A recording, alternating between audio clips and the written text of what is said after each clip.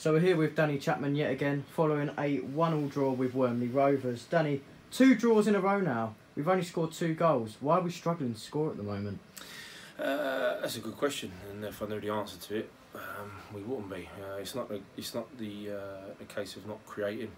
I mean, if you look at Saturday against Cannons Wood, the game should have been over by half time, and second half I think we've had 4 or 5 great opportunities, but we've just not tested the goalkeeper.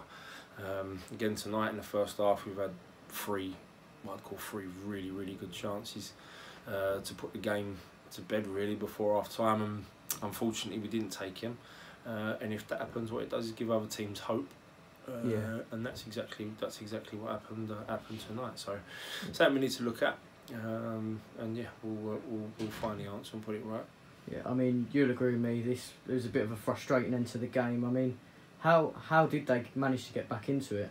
Well, I think at 1-0 with 15 minutes to go, they can sort of throw everything at it, but we've got to be bigger and stronger to be able to stand up to it. And tonight, unfortunately, we didn't quite do that. I mean, we've conceded from another free kick, so that's something else that we need to look at why that's happening. Because before Saturday and tonight, I don't think we'd conceded from a set piece yet.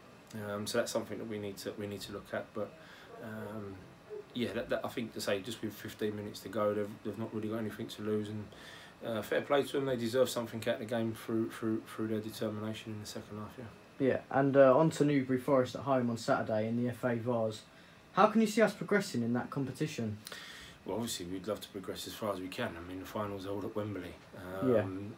Obviously you need a little bit of luck along it, but we'll approach it the way we approach every game, and that's to win it.